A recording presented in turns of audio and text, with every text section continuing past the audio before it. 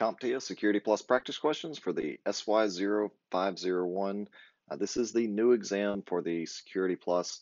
So let's talk about those right now.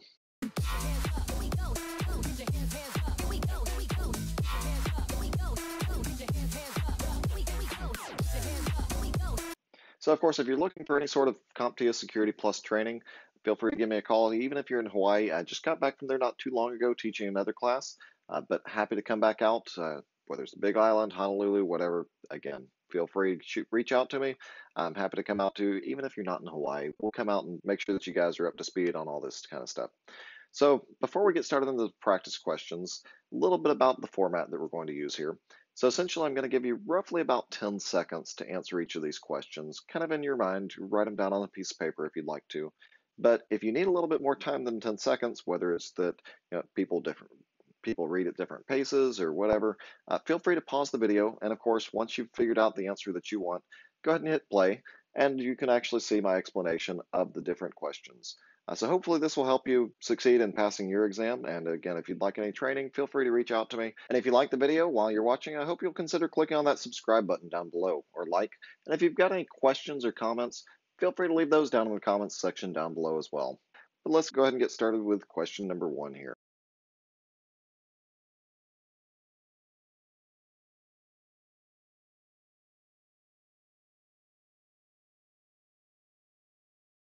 So Joe believes that his organization has been the subject of a POODLE attack.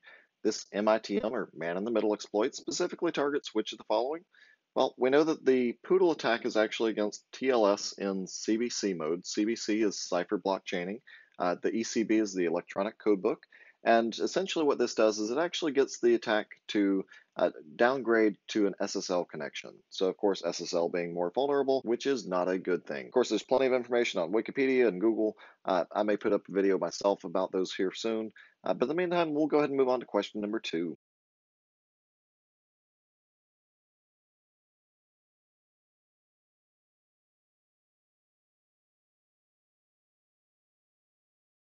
Three companies have decided to partner together, and so employees will be regularly working at multiple locations. In order to allow these employees to authenticate when on their partners' wireless networks, what technology should be implemented? Well, we know that this is Radius Federation. So of course, with Radius, we're basically validating usernames and passwords against some sort of a authentication service like AAA. With Federation, it's basically the idea that we can actually authenticate against multiple different places. It's basically what we know is kind of federated identity management. So Radius Federation, of course, takes that to another step where we can essentially validate from multiple locations against basically kind of a centralized provider.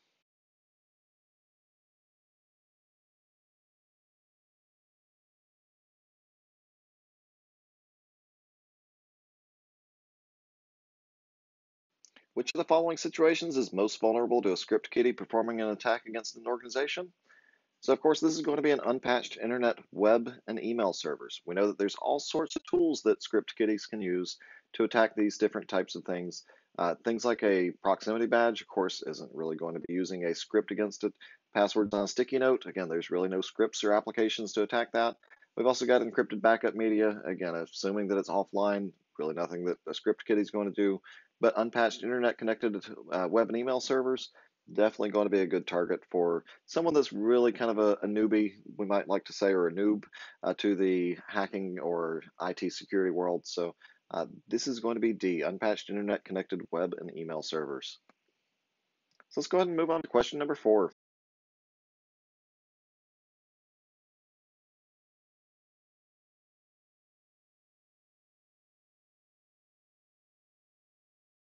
The Anne wants to use cryptography to protect passwords for a new web-based tool that is being developed. She chooses an algorithm that uses a fixed-length output that is not reversible. Which algorithm might she have chosen? Well, we know that SHA-256 is a hashing algorithm that's commonly used to protect passwords.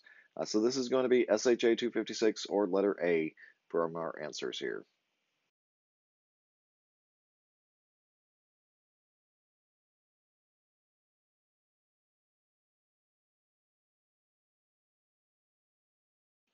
So Gene is worried that if an attacker had rainbow tables available, that they might be able to crack some of the passwords that have been hashed and stored on a server. Which of the following might render these rainbow tables useless? So we know that rainbow tables are essentially kind of like a spreadsheet of one column contains all these hashes, another column contains all the clear text. So essentially, if we go through and render the passwords using some sort of extra characters, extra information, in addition to the password, when it all runs through the hashing algorithm together, kind of combined, then essentially it kind of renders that rainbow table useless. Of course, a retina scanner, MD5, full disk encryption, none of those are really going to help us here, but salting of the passwords before we run it through the hashing algorithm certainly would.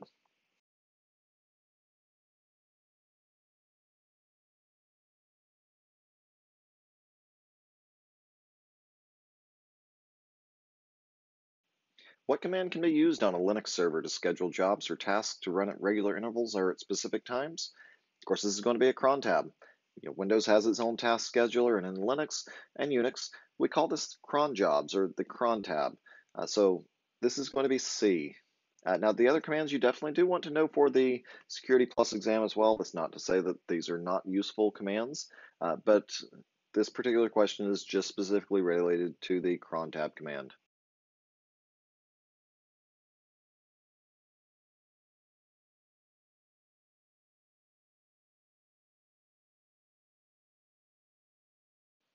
Tori wants to determine last year's comprehensive monetary losses from hard drive failures within her department. What two pieces of information will she need to calculate this amount? So, of course, if we are looking for the annual loss expectancy, basically the entire monetary losses for an entire year, then we need two pieces of information here. We need our single loss expectancy, how much does each occurrence actually cost us, as well as our ARO, the annual rate of occurrence. How often does this actually happen?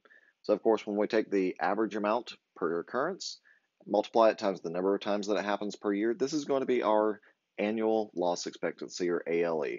Again, you do want to make sure that you know your acronyms for this exam, because just like you see here, some of the questions may only have acronyms for the answers, or it may reference them in the question itself, and so learning the acronyms will, of course, help. And I'll try and put a resource down below where you can actually study those acronyms as well. So go ahead and click on that link as well to check those out once you're done watching this video.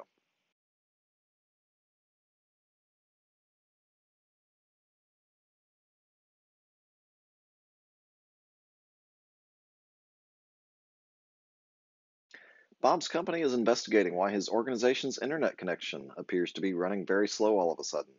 Upon analyzing the logs, he notices a large number of ICMP echo replies on an inbound interface from a number of different IP addresses. What type of attack is most likely occurring?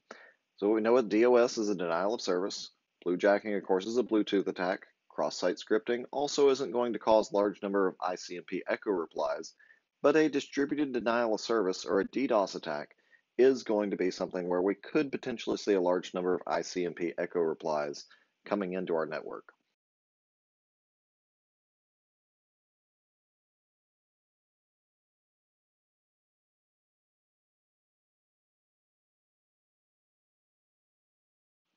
Alice is implementing and configuring authentication settings on her company's Cisco routers. Which of the following technologies would she probably choose to do this? So we know that TACACS Plus is a Cisco proprietary protocol that we use for authentication. So if you've been through one of my classes, or if you've read up on some of the different authentication methods and protocols, you should be familiar with TACACS Plus. You should have identified that we're using this for Cisco devices and be able to narrow it down pretty quickly to TACACS Plus.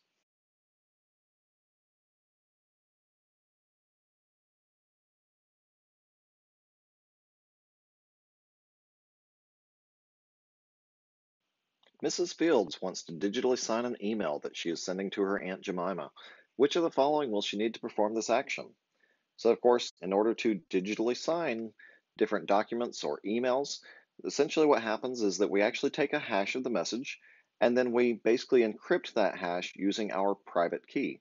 And then whenever we send that message to someone, we include that signature, and anyone can basically decrypt that hash using our public key. Remember, we can always share our public keys, we never share our private keys. So in order for them to basically verify, they do have to have a copy of that public key as well. So again, I hope you've enjoyed these practice questions. I'll be sure to put up some more, hopefully in the very near future.